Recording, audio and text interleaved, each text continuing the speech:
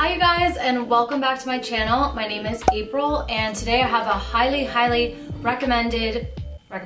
requested video on how to gain weight as a petite woman. So I know I have done a bunch of videos on fat loss and body recomposition where I'm telling you guys how to lose fat and gain muscle as a petite, but there's also petite women who are trying to purely gain weight, trying to gain lots of muscle and get that curvaceous look to kind of go from skinny and thin to gaining muscle, which is, aside from aesthetics, extremely healthy because it increases your metabolism, and having muscle allows you to age better, feel better, you're stronger in your life, you can carry your groceries on your own. I could go on forever. So today I'm gonna teach you how to gain weight, specifically if you are a hard gainer, meaning you have trouble gaining weight as a petite woman. Okay, you guys, so we're just gonna jump into this. I'm gonna try to give you a nice plan with a bunch of steps, things that need to happen from a scientific standpoint in order for you to actually gain muscle. So the first one is that you need to be eating at maintenance calories or surplus calories. What this means is that the number of calories that you're consuming needs to be equal to the number of calories you're expending, or more than, so that you can tell your body to gain weight. Now, of course, when you say you want to gain weight, you're not trying to increase your fat tissue, your fat deposits. You're not trying to increase your fat. We're trying to put on lean muscle, right? So there are specific ways that I want you to go about a bulk, what would be called eating in a surplus, or eating at your maintenance level and training at a higher frequency so that you can stimulate your muscles and gain muscle. So when it comes to nutrition, this is going to be the number one thing that is determining whether or not you're gaining weight or losing weight as a petite woman. Let's start with how you even know what your maintenance calories are or your surplus calories, right? I recommend you just going on Google and typing in TDEE calculator, total daily energy expenditure calculator, and see what comes up. You'll have to put in your weight, your height, that's where height comes in, and your sex, and your goal. And they'll usually ask you if you want to eat in a deficit. That would be for losing weight, maintenance level, or surplus. I recommend doing maintenance level or surplus. Surplus would be a more aggressive weight gain approach. At maintenance level, I do believe that you can still, and it's scientifically proven, you can still put on weight at your maintenance level depending on how you're eating and how you are working out and how many days a week. So your first step is to figure out what your maintenance calories are. Your second step is to figure out how you're going to eat more to support your weight gain goals. All comes down to planning ahead, you guys. I really can't emphasize this enough. You need to be getting more protein up. Protein, amino acids, these are the things that make up your muscles. When we want to grow our muscles and stimulate our muscles, we have to make sure that we are getting the building blocks of those muscles in the form of protein. So for petite women, a lot of times I get the question, how much do I need? How much protein do I really need? And it's going to come down to you as a person on an individual level. I can't prescribe the number of grams of protein that you should have because that wouldn't be responsible, and it's very different for every individual. However, I personally eat about 1 gram of protein per pound of body weight. So if I was 120 pounds, I would have 120 grams protein. Now, this may not be right for you. Like I'm saying, you might need 0.8 grams of protein per pound of body weight. So I would suggest that you play with this. If you're currently having only 50 grams of protein per day and you're 120 pounds, you're 110 pounds, that's probably not enough. Of course, I don't know your medical history. I don't know where you currently are eating, what your dietary requirements are, your goals, all of these things. However, you probably need to increase your protein, and there are great ways to do this in a lean and clean way. So you can increase your protein intake by eating more lean meats, so lean ground turkey, you can have chicken breast, you can have salmon. Fish is an amazing way to get lean protein. Shrimp, salmon, cod, whitefish, what else? These are all of the meats that I eat to hit my protein goal. So I make sure that I have about 30 grams of protein per meal, and maybe at the end of the day I have a protein supplement, something to get it up into the 120 grams of protein. So this is the most important thing, is that if you want to gain muscle, you need to be eating a little bit more protein, especially if you're working out. Which brings me to my second point, the workouts. You cannot build muscle if you're not working out. You can gain weight if you're not working out. If you want to just gain weight as a petite, you will gain it in the form of fat if you're eating a surplus but not exercising. So the second most important thing is that you are engaged and working on your body in the gym. My recommendation is that you are following a weightlifting program. You're lifting weights 4 to 5 days per week. And I would also recommend doing a training split as a petite woman. I don't always recommend training splits because they can really stimulate your muscles. And for women who are not trying to, women who are already at a good weight, if they're trying to lose weight and they don't want to put on bulky muscle, I would not tell them to eat in a surplus and lift, do a training split, meaning they're doing arms, just arms one day, just legs another day.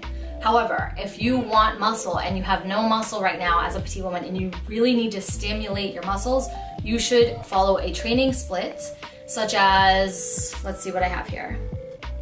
You could do 2 leg days, so that could be a quad and glute focus day, and then a hamstring and glute focus day. You could have, that could be Monday, we'll say.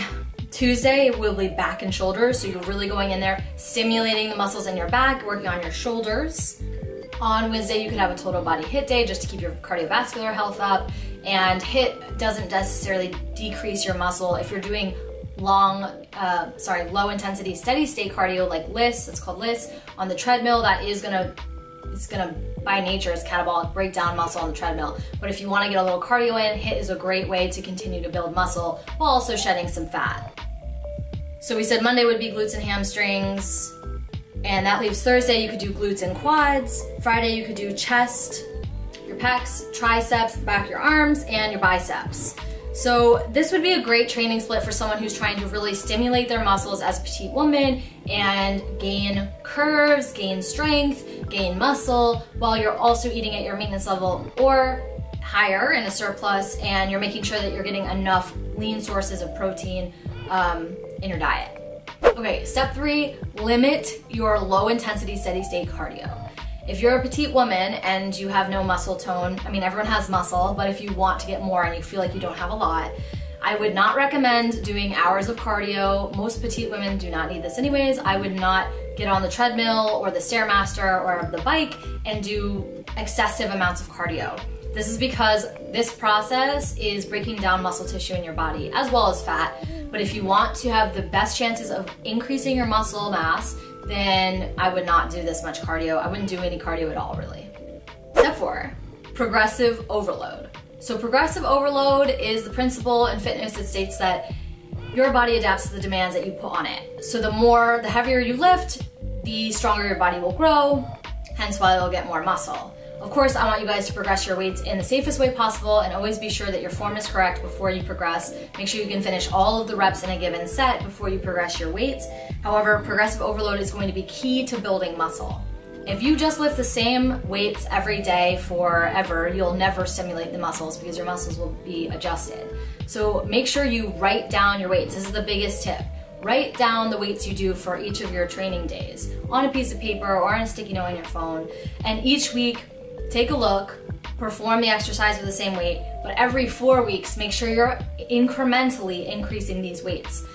Whether it's by a few pounds, 5 pounds, just make sure that every 4 to 6 weeks you are trying to make gains, you're trying to increase the load. And along with the progressive overload, when you have your training split, try different exercises. Not everybody reacts the same way to certain exercises. Some people do better with hip thrusts to stimulate the glutes. Most people do well with hip thrusts to stimulate glutes. Other people need to really focus on more glute activation before they get into that. So really just try different exercises. Think about the muscle you're using. You want to feel the contraction. You really want to feel yourself working and stimulating the muscle.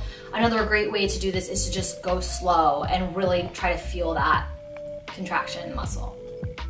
Okay, step 5 is to also eat your carbs and your fats. So I said you need to eat enough protein, but it's a whole diet here. It's a whole picture holistically.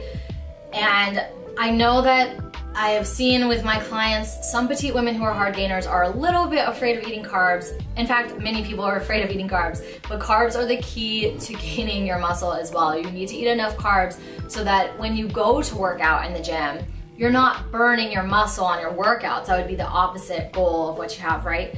So try to pad extra carbs around your workouts, so before your workouts and after your workouts, to make the most use of those carbs towards building muscle. Otherwise, if you go and do fasted workouts, if your goal is to gain muscle and you're going in and you haven't eaten anything in hours, your body doesn't have that much energy to turn to. It doesn't have glucose in the bloodstream from carbohydrates. It's just gonna turn maybe to your muscle and start to break down muscle tissue, which is the opposite of what you want. So remember, you need carbs and you need fats also to increase your muscle size, to grow your muscle tissues. That being said, if you're eating in a surplus or maintenance and you're trying to gain muscle, it is completely inevitable that you will gain a little bit of fat along the way. This is just, every bodybuilder knows this, everyone in the fitness world knows, if you're gaining muscle, you're also gaining a little bit of fat. So if you're starting to gain weight as a petite woman, you're seeing muscle come in, but you're also noticing that you're feeling a little bit larger than you used to. This is all mindset. This is all something you've got to be ready for, because yeah, you're trying to gain weight and it's going to take a little while and you're going to gain a little bit of fat with that, and that is completely normal. After you've gained some muscle mass, you can, if you want to lose the fat, go on cutting back the calories a little bit and start to shed off some of the fat, try to maintain as much muscle as possible. But whenever you eat in a surplus, you gain a little bit of fat along with the muscle you gain, and the same goes for a deficit. Whenever you eat in a deficit, you're going to lose fat, but you're also going to lose a little bit of muscle. This is also why it takes bodybuilders and people who've been, physique models years to build the physique they want, because they're increasing their calories, building muscle, and then they go through a cut, shed off the fat, but they lose a little bit of muscle. So they're going back and forth, kind of getting closer and closer and closer to that ultimate physique. Also why you cannot get that physique in 1 month or 3 months even. It takes years of that process. Of course, we aren't bodybuilders, or we're not trying to be models, we're just trying to feel good and be strong in our skin.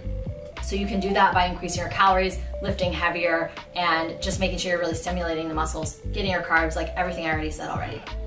Okay, the last step, and this kind of feeds into this, what I was saying was, after you've put on all this muscle, you will have increased your metabolism, because it takes more calories to burn muscle, it takes more calories to maintain muscle than it does fat. So at this point, congrats, you have gained muscle, you've raised your metabolism, and at this point you need to eat a little bit more calories actually to sustain your muscle. So you're going to be increasing your caloric threshold. At this point, like I said, this is the point where if you want to lose a little bit of fat, it will be very easy to, because you will not be eating 1,300 calories anymore as a petite woman. You'll be closer to 1,800 or 2,000, and then you can drop 200 calories, lower your carbs a little bit, and always keep the protein the same.